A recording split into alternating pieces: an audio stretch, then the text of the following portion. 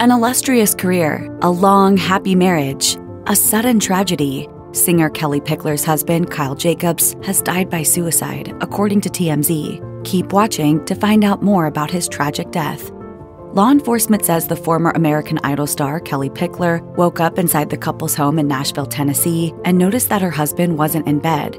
She started looking around the house for him and worried that something may have happened when she couldn't open an upstairs door. Pickler called 911 and emergency personnel came to the home where Jacobs was found dead. He was 49 years old. According to E! News, Pickler and Jacobs lived a private life together in Nashville. She told the outlet, "I'm such a simple girl, honestly. I love gardening. My friends call me the 5th unofficial Golden Girl. I'm that 104-year-old trapped in a 35-year-old body. I love puzzles. I love good conversations. I love to sit on the front porch in my rocking chair. I just like to be in good company."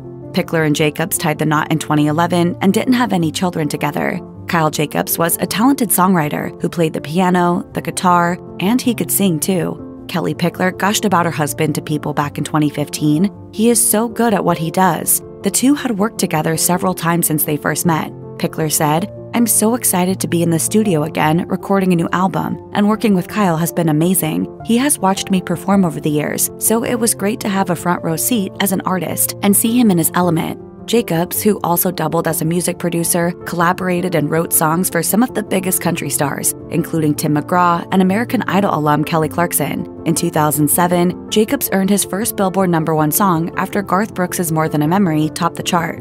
In 2014, the talented songwriter added to his slew of achievements when he snagged an Academy of Country Music Award for producing I Drive Your Truck, Lee Brice's 2012 hit song. But while the accolades and achievements were great to have, Jacobs never got carried away and was always true to writing songs that spoke to the heart. He wrote in a 2021 Instagram post, "One of my favorite things to do as a songwriter is writing songs with beautiful hearts in beautiful places."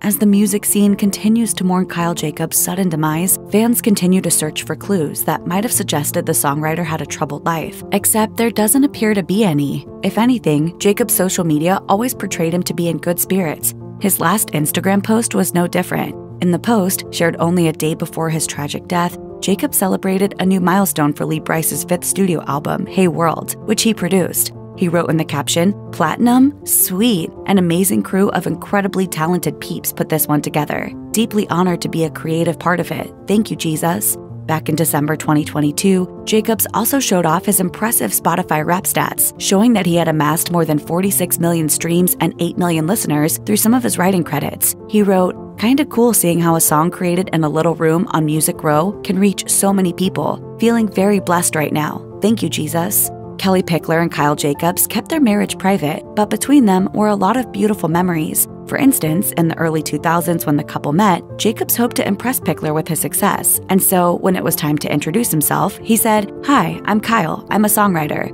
The plan, however, did not work out as well as he planned, as Pickler was largely unimpressed. But it did not take too long for the pair to start working together, and even better, to fall in love.